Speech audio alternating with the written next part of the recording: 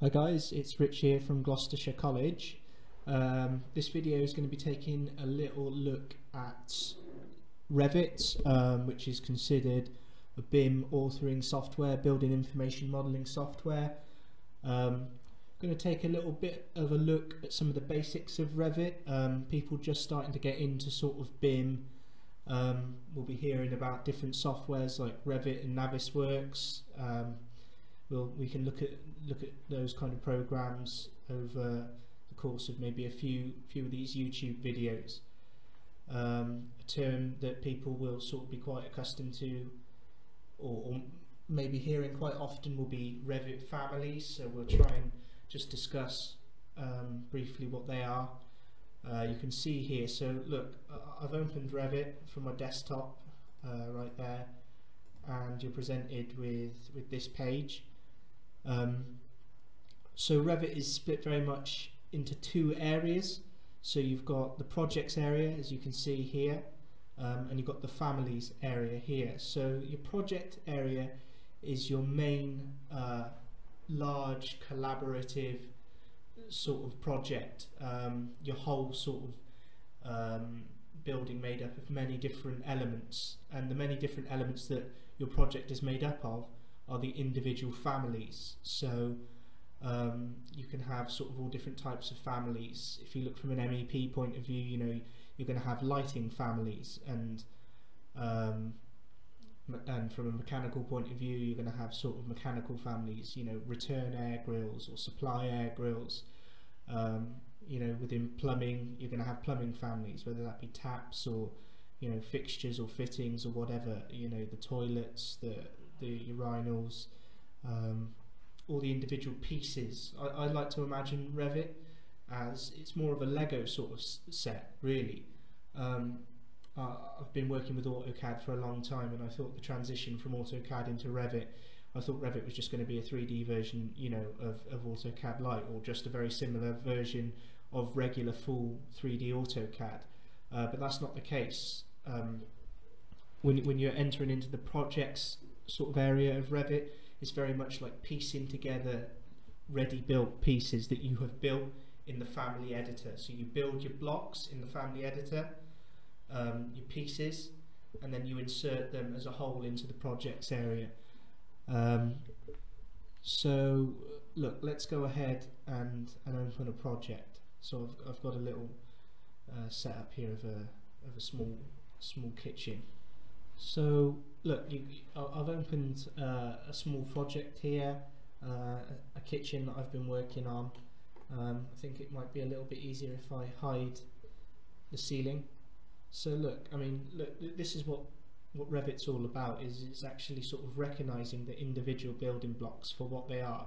So I've clicked on that ceiling there now, and you can see over here on the left in what they call the properties dialog sort of box, it's recognizing that as a basic ceiling, and that's different to if you're familiar with AutoCAD and layers, where you sort of decide a category or name for an individual element. It's different to that. It's more intelligent than that, and it's giving me information. Okay, it's giving me information about where it's offset from the ground, because it recognizes where the ground is. It's giving me area and perimeter and different things. It might even tell me about the materials, I'm not sure.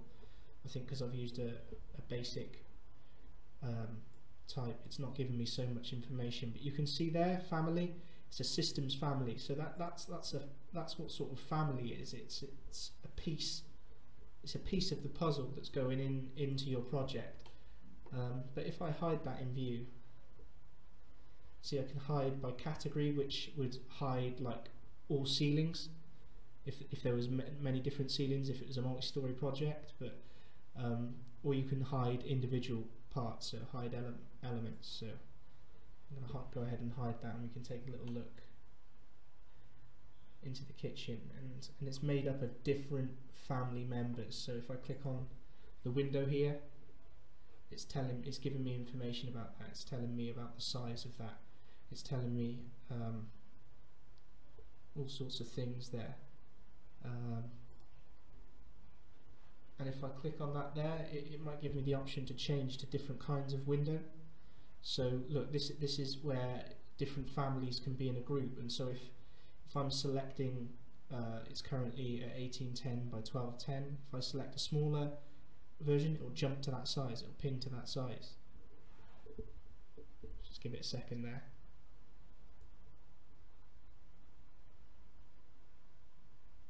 You see that? So it's gone, that little window family has changed to the size that I've selected, and because Revit recognises that what the window is in is a wall, the wall will move with the window, okay? Because it's intelligent, it's not like AutoCAD. If I was to delete that window, then you'll see that there won't be a hole left in the wall will sort of be full and solid again. If I just go back there and bring it back. You know, so that's sort of, this is the project area of where you actually sort of put things together and actually start building and constructing. I can introduce you to the idea of inserting sort of my own families now. So if I unhide that ceiling, that's what I'm going to do now, and I'm going to bring in some mechanical families, some sort of air sort of ducting bits and pieces. I'll bring them in from the family editor part, and I'll insert them into the project. So let me unhide in view element, and that will give me my ceiling back.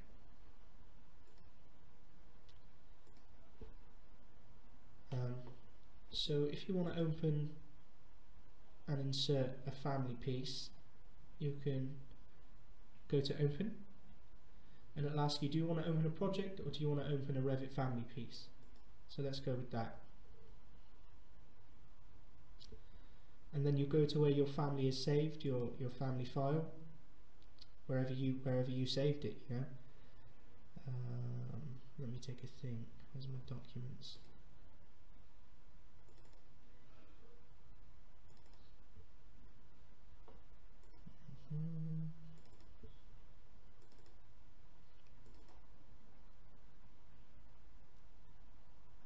Let's go for a return air terminal. This is something that I made from scratch myself in Revit Family Editor. We'll do another sort of video for actually creating families from scratch, but at the moment we'll just show you how to insert your family pieces, and Revit will come with you know, it will come with family pieces ready to go. So I'm going to open that now. Okay, so I've opened my return air terminal, and you'll notice at the top that it's .rfa, so that's a Revit family file. So you know, it's opened my little air terminal that I created from scratch. We can take a little look at it in 3D. Yeah, so quite basic, just a nice basic shape there. And this is what they call a parametric family. So I've created it so that I can actually change the dimensions simply and quickly. If I just try and show you, let's take a look. If I tile, and there's my project there. So on the right there I can tile the views so I can see multiple things and multiple projects at the same time.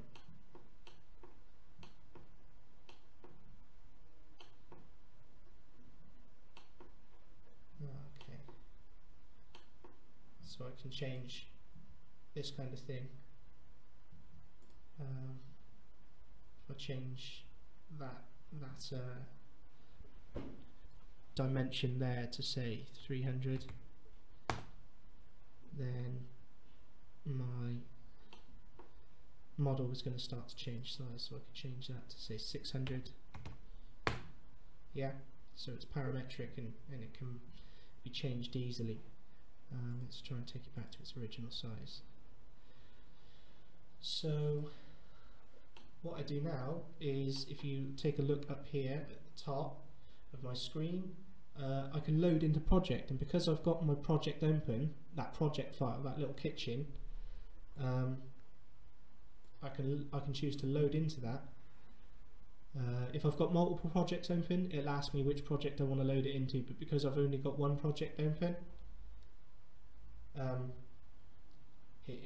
it's going to go ahead and load that straight into there, so I can pop that somewhere in my project for now. Let's just place it there, move it into an appropriate position.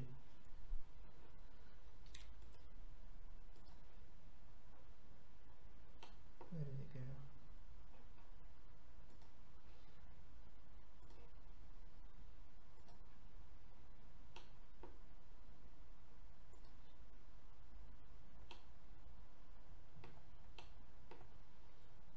And so I've actually got my little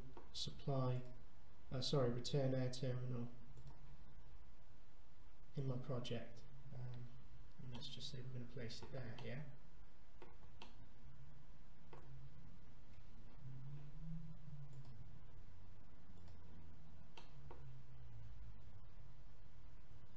Yeah, okay, so you can see it there, it's on top, on the outside of the ceiling for my kitchen.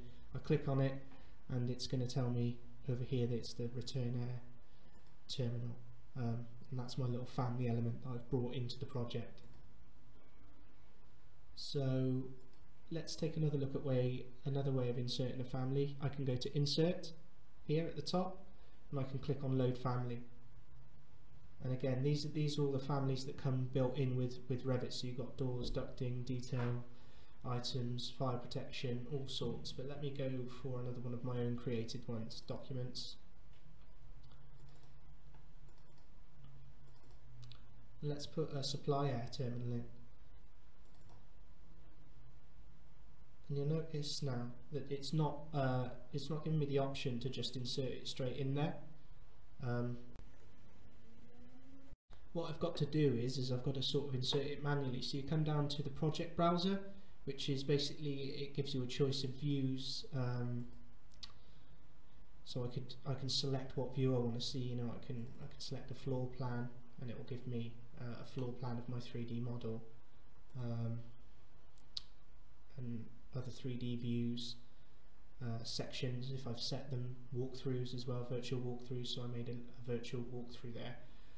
But what you want to come down to is families, which might be closed like that, and you just need to click the plus, and you have a list of all the families options that are loaded in this project. And because I loaded in air terminals just there, you can see that I've got that option, and I'm going to go ahead and select my supply air terminal and just drag it straight in.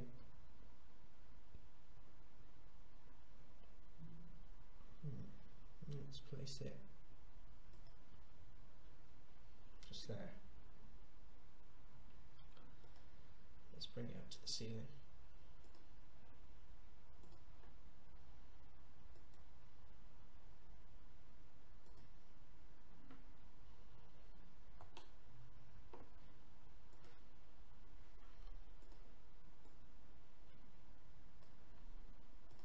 Okay, so I've got two sort of air terminals there. Click on one, it's telling me that it's return. Click on the other, it's telling me that it's supply. If I hold down Control and click, it'll select both of them, and it'll say multiple families selected, and it'll tell me that there's two devices from the air terminals family, because they're from the same family. Now, what happens when they're from the same family? If I click on supply air terminal here, and you can see up here it's telling me supply, it will give me a list of other things within that family.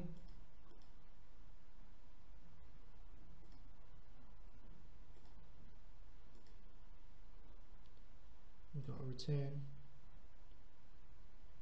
So look, you know, it's telling me that I've clicked on a return air terminal, and that's what I've got selected, but I could easily change it to a supply if I wanted, and obviously that didn't change shape because they're the same shape, but now that's telling me that that's a supply terminal, that's a supply terminal, and if I hold down Control and add them both, it's telling me that they're both supply terminals now, and that I've got obviously still two of the air terminal family selected. I could change them both to return if I wanted. Okay, I've got them both selected, and I could click return, and now they're return air terminals. So you can see how quickly it would be to amend a drawing if somebody made a mistake and put all the supply terminals in, and they'd done that incorrectly. you could select one, yeah, return error. If say that you put them all in as return error and that was incorrect and you needed to change them all to supply, I'll click one, I would right click and I would go select all instances, either visible in view or entire project. It'll select both of those instances. That's what it's called. When it's on its own, it's called an instance. And then I could change them all in one go to supply. Simple as that. And that's the basics of inserting a family piece into a Revit project. You're likely to encounter a lot of difficulties doing that. In some cases it's not as straightforward as it seems, but hopefully in future videos we'll try and cover different issues that you can encounter and ways to get around that kind of thing. But that's just a very basic overview of how to the difference sort of between the project area of Revit and the family editor part, and how to put your family pieces into a project.